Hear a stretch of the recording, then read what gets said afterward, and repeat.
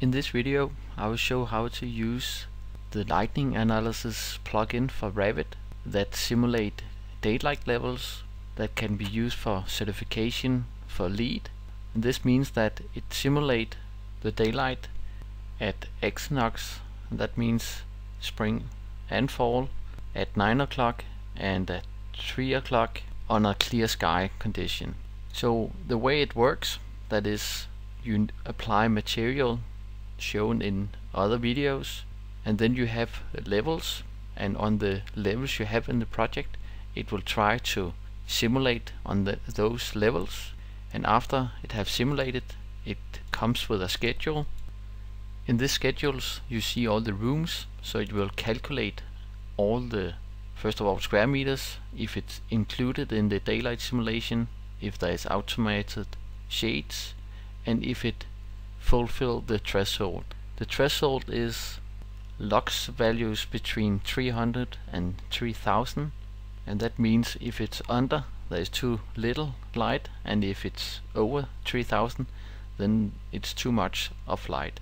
So the first column here is about within, how much of the time is it within this threshold, is it above or is it below.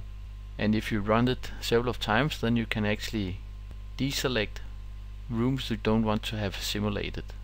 The way it works, you need to install the plugin for light analysis, then you click on Run Analysis, and in this window you actually see what kind of settings that is made for this simulation. As I said, it's the fall equinox, 9 and 3 p.m. under a clear sky condition. So I will press Start Analysis, and then you just get this window that's telling you that it will run in the cloud, and I can keep working, and there will come a notification when the analysis is completed.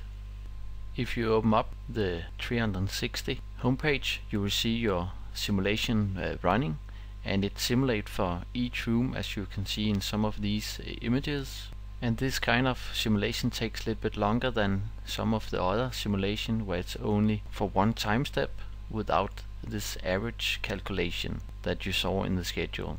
Back in Revit, when it have simulated, you click on Generate Results, and then there will open a window with a summary of the daylight analysis for LEED. And here we can see 7% of the area is below the threshold, and 79% is over the threshold, and 14% is below. So this kind of information is also in the schedules that I will show.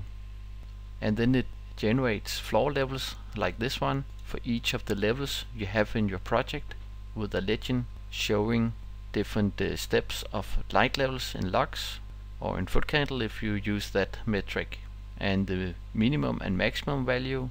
If you don't like the color legends or the selected colors, you can edit that by selecting the legend and click on Edit Style. In here you can create new ones, you can specify different stuff about the look of it and the colors and the values that is shown for each steps here. And last, there is some other settings about how it rounding up, or about the text height and so on. But in this case I just use the standard one.